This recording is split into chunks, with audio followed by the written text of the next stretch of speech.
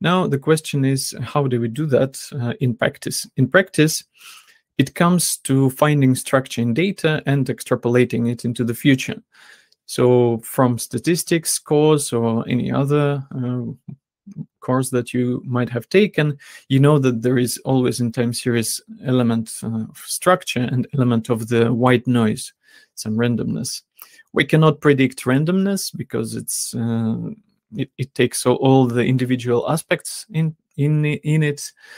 So what we need to do is we need to capture the structure correctly, and then when we have the structure, we can measure the noise somehow and produce our forecasts. So if we were all in one room, I would ask you what will happen in the future based on this plot. And I think we would all agree that if we take the structure here, then it's increasing, and most probably the future will be that it will increase as well. So that will be our forecast, and this is something more or less logical to get from a forecasting model.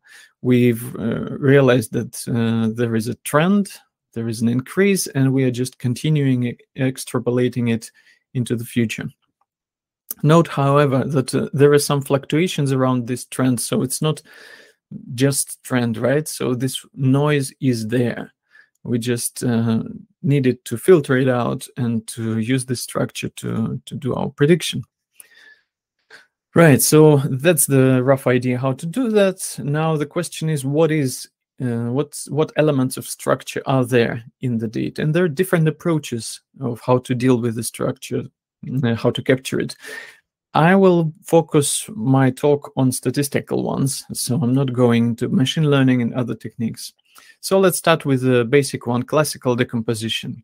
What does it tell us? It tells us that any time series, let's call it YT, might have several components. It might have level, it might have trend or growth, it might have seasonality and error term. Typically, error term is present in every time series, but we can have a combination of the three somehow. So trend here is a bit confusing term, because what is meant here is actually growth or rate or something like that. It shows by how much our level will change in this taxonomy.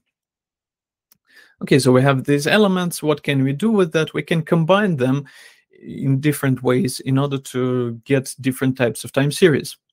For example, we can add them or multiply them, and here is an additive model where we have a level component which changes somehow over time, trend component, it changes somehow on its own, seasonality and error. By adding them up, we have our time series. And when we assume this sort of structure, then we can split time series into these components and work with them, use them for prediction. We can also have pure multiplicative model. If we do that, we just multiply those components. Note that I use this 1 plus epsilon t. This is the notation used by Heinemann et al. In their textbook, so I will stick with that. If you're interested in more details, either go to the Heinemann textbook or my monograph. You will have links later in this presentation. Right, so this is pure multiplicative. It means that we multiply level by trend by seasonality, and we get our structure. Finally, we can have a mixture. We can combine them in different ways. For example, add level to trend and multiply by seasonality. Or we can, multiply the two and add seasonality and so on. And there's a lot of combinations of these. In fact, there are 30 of them. And this is what ETS model is, in a way. It is a model that has a variety of trend components, additive or multiplicative, variety of seasonal components, additive, multiplicative, and similar with the error term. Error term can be additive or it can be multiplied by the structure. So we end up, here's one of those plots that I have in my blog, and Heinemann has in their textbook, Heinemann et al. So what we see here, we see different types of the ETS model.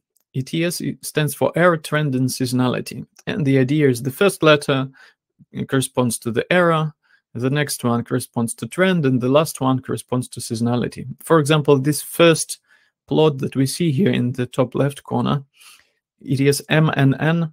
It is multiplicative error, no trend, no seasonality. And this is how time series might look according to this model. When we have some seasonality, we can see seasonal patterns. When we have trend, we see growth. And different types of seasonalities lead to different trajectories. For example, this one, it is MAM. We can see that there is growth, but it is also an expanding amplitude of seasonality. So the variance is increasing as well. That's what the ETS MAM model is able to capture.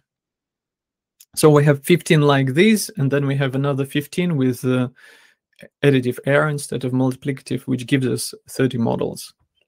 And in practice, when we use ETS, the simple thing that is done automatically is the function will fit either all of these models or a pool of these models and select the one that has the lowest information criteria.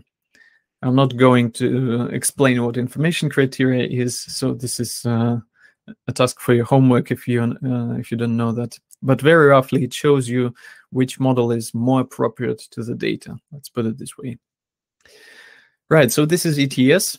Now, there are other approaches, right? Because we can capture structure somehow differently. For example, we can find relations over time. This is ARIMA. In order to understand it better, let's answer the question, do sales today depend on sales in the past? The correct answer is no. It doesn't, but let's assume that they do for a moment. The idea here is that we are saying in a way that on average, 90% of yesterday's sales will happen today. That's what AR1 model is about. And it works very well, and it makes perfect sense in technical context. For example, when you want to model temperature in the room or things like that, because temperature 5 minutes ahead will depend on the temperature right now. And most probably there will be some proportion there. So you can capture it using AR model. In case of sales, it's a bit more challenging to understand what this really means, but you know, the model, not all models are wrong, but some are useful, as Judge Box summarized. So this is one of the useful models, autoregressive one. In fact, this is AR1, but we can expand it and make it bigger. We can include other lags, not just on the previous step, like 5 minutes ago, but on the step P. So let's say 40 minutes ago, 5 times 8, if P is equal to 8. And so on. We can have AR of another P, and we can somehow select P that would be most suitable for your data. So this is autoregression. Right, but if we refer to the Box and Jenkins textbook, they do not stop at that. They also say that sometimes actual values on next observation might depend on the noise. So we can have a structure which correlates with past noise, something like this. It's difficult to understand this in our context because we are saying that white noise leads to 30% increase in sales in the next period.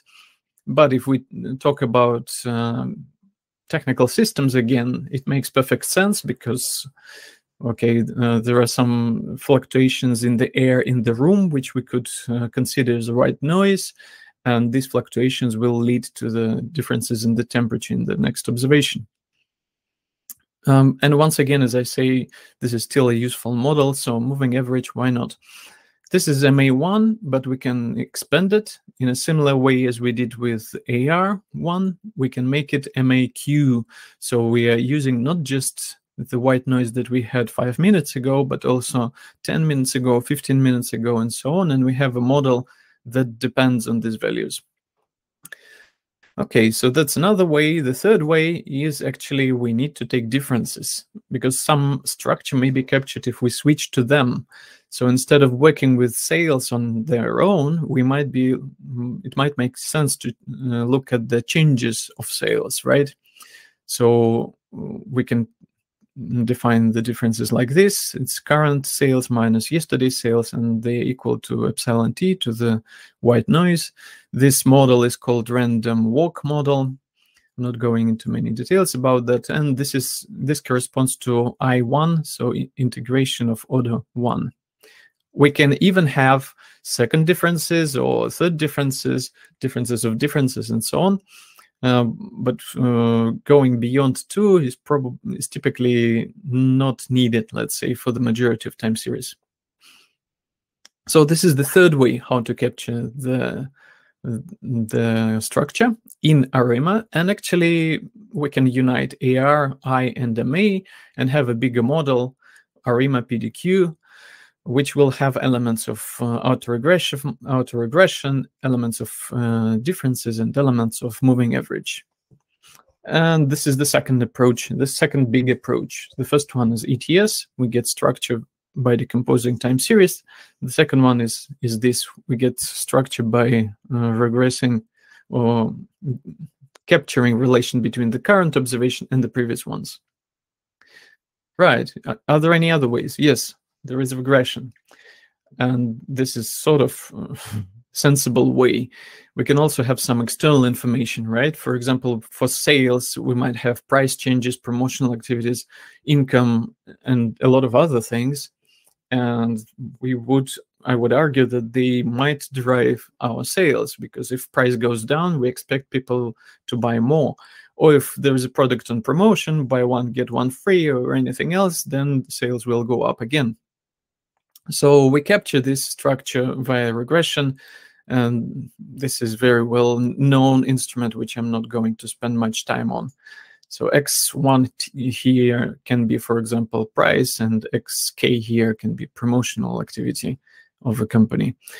And that's another way how to get structure, and then we have our noise.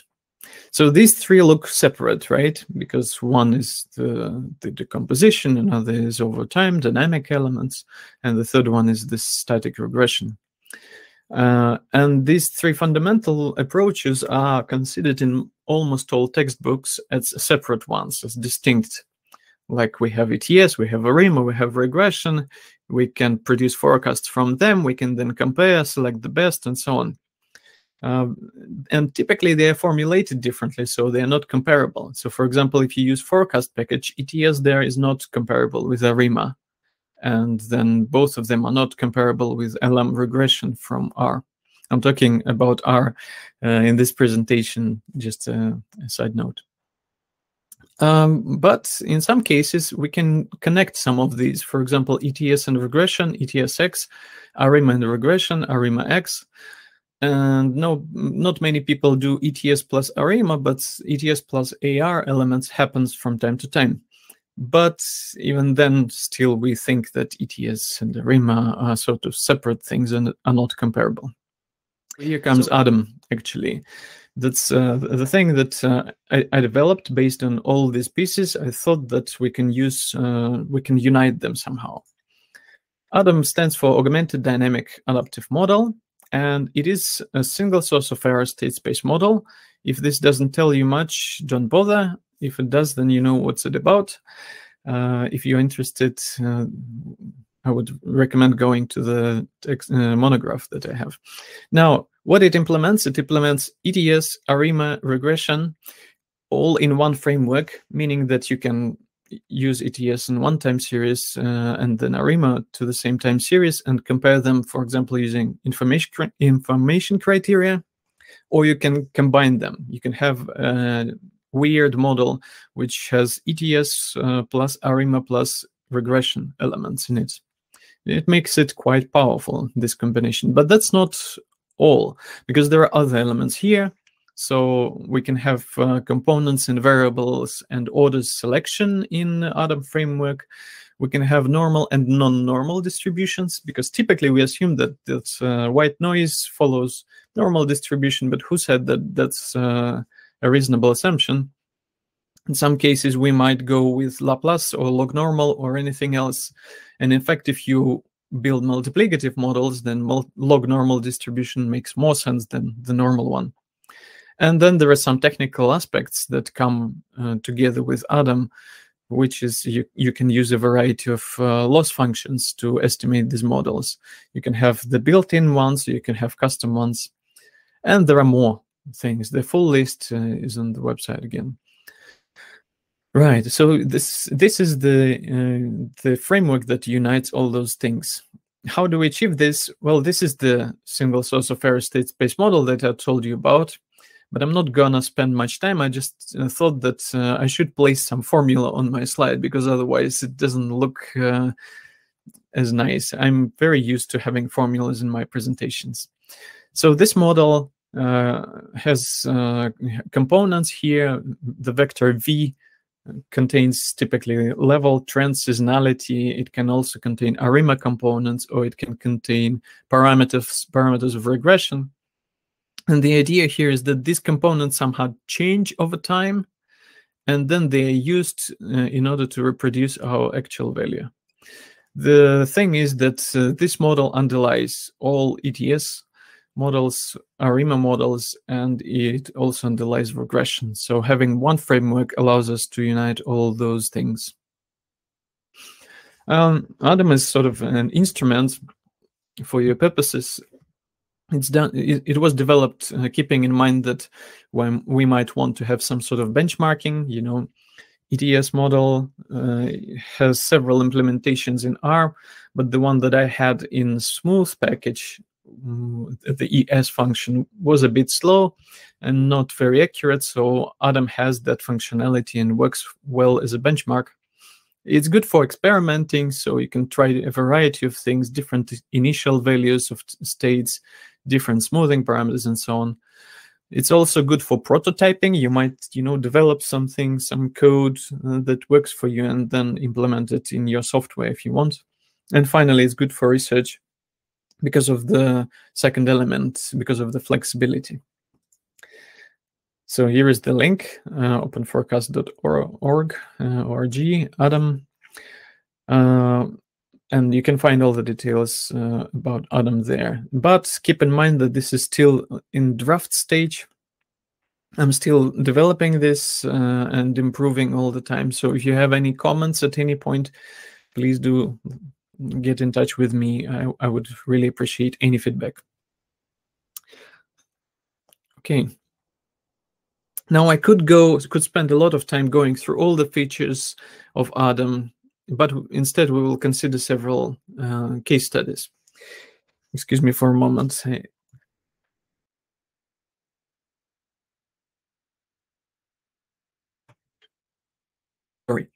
for that. Okay, so we will have 3 case studies today. First is fast-moving consumer goods.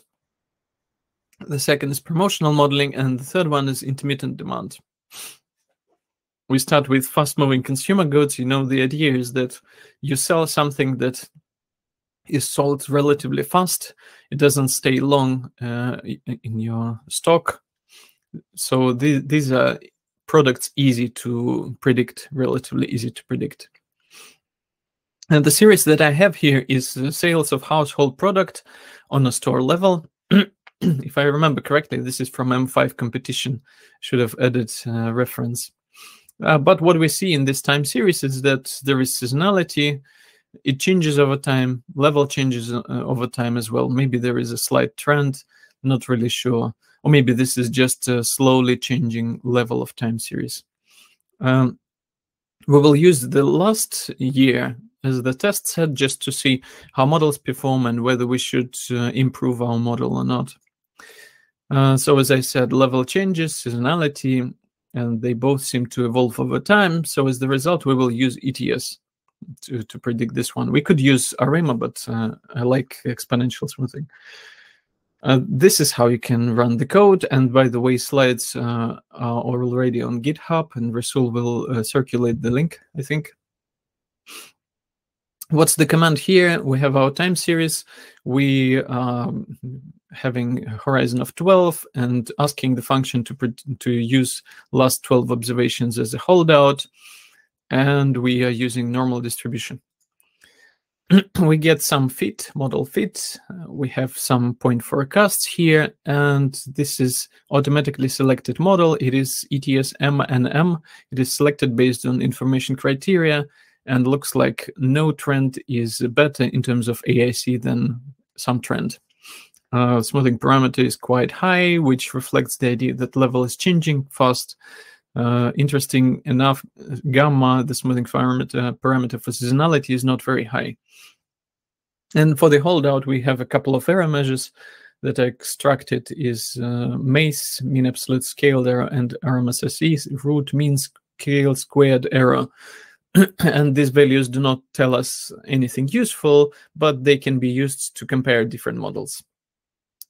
Okay, so what about the analysis of the residuals? The thing is, when we talk about dynamic models like ETS in forecasting, people don't actually typically care about the analysis of the residuals.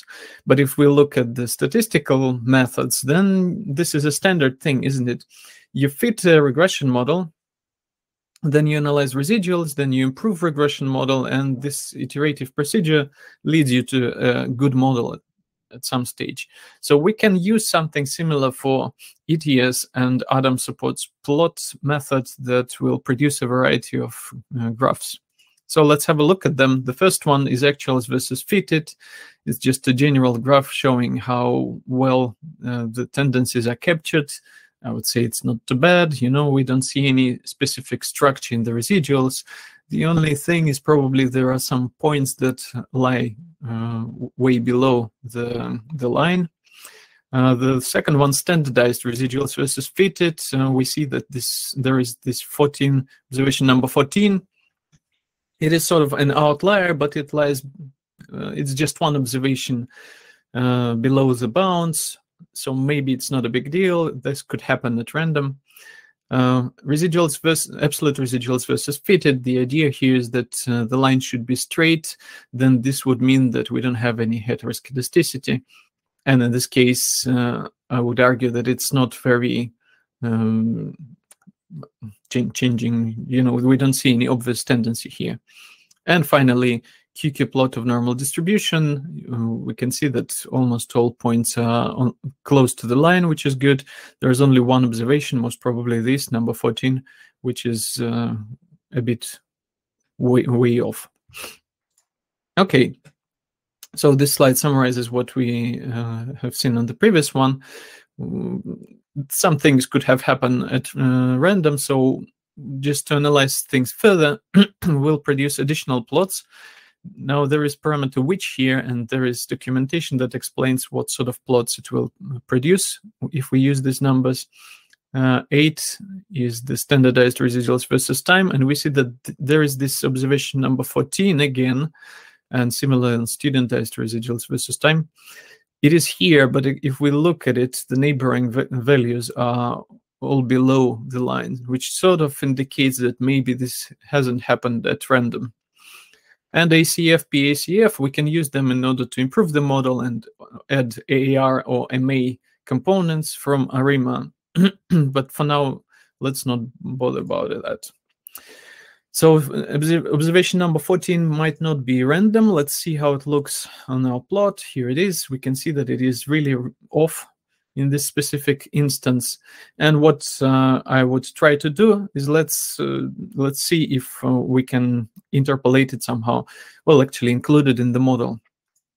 So we create dummy variable, which is equal to 0 everywhere, but on this observation number 14, there it is equal to 1. So we are approximating our potential outlier. We build the model, and here's what we have. Now we have AACC 768. Let's have a look. Sorry, scroll back. It was 761. Now it is 768. So it increased, which means that this doesn't help. So most probably we shouldn't bother about that. So ETS M&M is good enough. And when we do, we can have additional plots, for example, to see how the time series is decomposed according to this model. So we have level component, which we discussed. We have seasonality. We have residuals. And yeah, for some reason, I've left X here for the dummy variable. We can also have a look at the output with estimates of parameters, alpha, gamma, level, and their confidence intervals. These are based, to those of you who know that is, based on Fisher information. So they're not ideal. but I struggle to find a better way to get them. There is Bootstrap as well, but it is a computationally expensive approach. Right, and then we can do final forecast with some interval, and that's the line that we get from our data. So after looking at the holdout, we've produced some forecast. This is an example of fast-moving consumer goods. Let's go briefly through promotional modeling and a bit of intermittent demand. Now, with this series, this is not M5, that's a separate data. This is weekly data from one of our clients, and we see that there are some promotions happening. And these promotions seem to increase the sales. So if we just fit it a dynamic model like ETS or ARIMA, we would miss these promotions. And this means that we would miss that useful information. So we need to use a model with explanatory variables, and I will use ETSX once again because I love ETS. And we will use this selection. What is happening in this line of code? PPP stands for the pure models. So it will be either pure additive model or pure multiplicative model. I argue that they are safer to work with than the mixed models, because mixed models might break, especially if you have data close to zero. Now we have a variable lags here, which specifies what sort of lags to use, given that we have weekly data. We have 52 weeks per year, so that's why I use 52 here. And we will also produce forecast for 52 steps ahead, and we will have the holdout. That's what we get from the model. Because this model does not include the promotions in the holdout period, it reproduces the pattern that it has seen in the previous ones. That took just 2.6 seconds, which is, I think, not too bad. AAC, let's remember that 3072. And the next step is let's introduce dummy variables for the promotions. And we also will introduce lags. So we're creating data frame that includes our variable and a set of explanatory variables with promotions and lagged promotions. The idea with lagged promotions is that we want to see what will happen next day after the promotion happened. And when we look at the literature on promotional modeling, typically they say that if people go the first week and buy 2 cases of beer on a discount, then week after they won't go and buy at all. So they won't need any more beer, right? Although a good friend of mine, Eve, would argue about that and say that you always need more beer.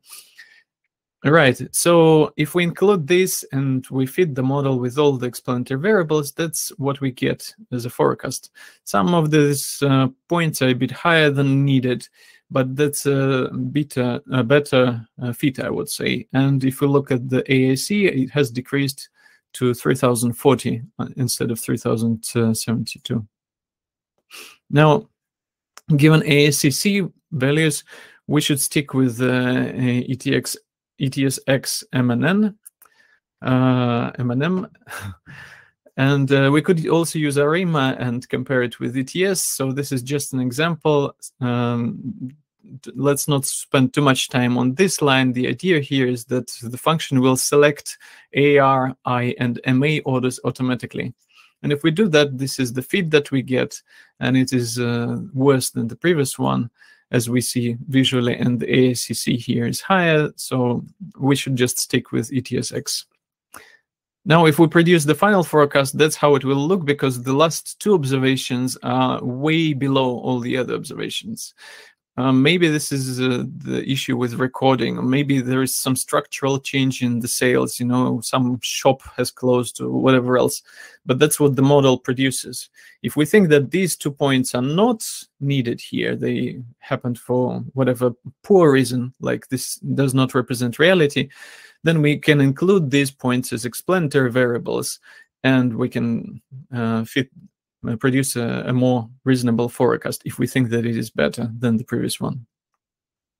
So that's another case of promotional modeling. As you see, the first one was more focused on just ETS. This one is more focused on dynamic model with explanatory variables.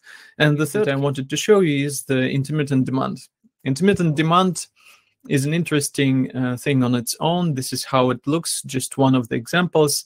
What we see here is that not only the values occur at random, so we might not have any sales in some of the weeks, but also the values themselves, the demand sizes are random.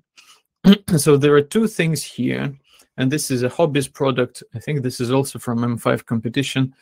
And we can use the IETS model, which I developed with John Boylan, and the paper on that is to be submitted to IEGPE, International Journal for Production Economics. So we'll see how it goes. The idea of the model is that instead of trying to capture the full time series as it is, we split it into two parts. The first will be demand occurrence. So the series that says whether demand occurs or not, zeros and ones. And the other series would be demand sizes. So just exclusively non-zero demand sizes. And here is an example of how demand occurrence looks. So if it is white zone, then there is no demand. If it is black, then there is a demand. So 0, 1 thing. Now, we can see from this plot that the demand occurrence sort of changes over time, right? The density in the beginning is quite low, while at the end it is much bigger. So we could say that the demand on product is sort of building up. You know, we are seeing more and more people interested in the product, buying it, and so on. So this sort of behavior can be captured by one of the models that we've developed. And we'll use the model with the trend, because the idea is that we expect that maybe in the future there will be further increase in the demand occurrence. So we will use the model with multiplicative trend for the demand occurrences, and there is a special function in smooth package, in this smooth package, OES, which allows fitting the model, and we will fit ETS MMN. I am not going to explain what is occurrence equal to direct. There's a lot of, I would need a separate presentation on that. And this is roughly how the model fits the data. While it might not be ideal, maybe some ways to improve it, but we can see that it predicts the increase in the probability of occurrence. So we expect an increase in sales. Now, what about the data itself, the demand sizes? We see that they are also increasing over time, so we will try the model with the trend, and we will ask function to select the best pure multiplicative model that would fit the data. YYY stands for the either multiplicative or no trend, and the same for seasonality. And we get our final forecast using the forecast function, and we produce the plot. Now, this thing is not very user-friendly, not very readable. So let's zoom in. By zooming in, an important thing that I should say is that in this instance, I decided to align this forecast with, well, some sort of inventory decisions. You know, we're predicting something, and we are assuming that we need to predict something over the lead time of 28 days. So we order today, and in 28 days we get our delivery, and we will see, we need to satisfy the demand that we will have over that period. Okay, so maybe I'm not explaining it that well, but the idea is that you need to look at the cumulative demand over this period of time. And these lines, they correspond to the cumulative values.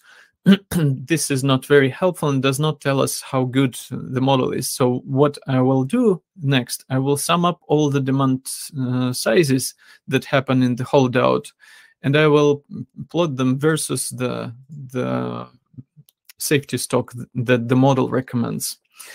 This is just for one time series, one origin, so it's not very representative. We would need to repeat it many times to get a better picture. But the idea is the following. This black dot corresponds to the cumulative sales over the 28 days. So overall, we will have something like 42 units sold. The blue line is the working stock, which is not very useful, but the red line is much more important and useful. This is the safety stock recommended by our model. So this is set to 95%. 95%. So it tells that in 95% of the cases, our cumulative demand over this period of time will be below this line, and I think it's 49. So we can see that it is okay for this specific case. It is a bit above the value, but that's what we would expect for the safety stock to show us. And as I say, this is just an example. I'm not going to go into experiments here. It just shows you what you can do with the function. You get this cumulative safety stock automatically as soon as you set the horizon. Right, I've talked enough. To the conclusions we go. As you see, ADAM is quite flexible model. It supports many features. It has ETS and ARIMA included in it. It was actually developed mainly for demand forecasting. I had it in mind when I was working on the model and the functions, but it can be used for other areas as well. It can be used for the standard problems instead of the ES from Smooth or ETS from Forecast or ETS from Fable. It includes ARIMA, and it can handle regresses. And you see, the idea of this presentation was to show you how flexible it is and what you can do with it if you want to. There is much more in it. So there is multiple seasonalities. It can, as I showed, it can handle intermittent demand. There are also even scale model components there. So something related to Garch elements. So it can do a lot of things, other things. And if you're interested, please do have a look at this monograph, follow this link. And this is available in Smooth, in the Smooth package for R. The function is called ADAM.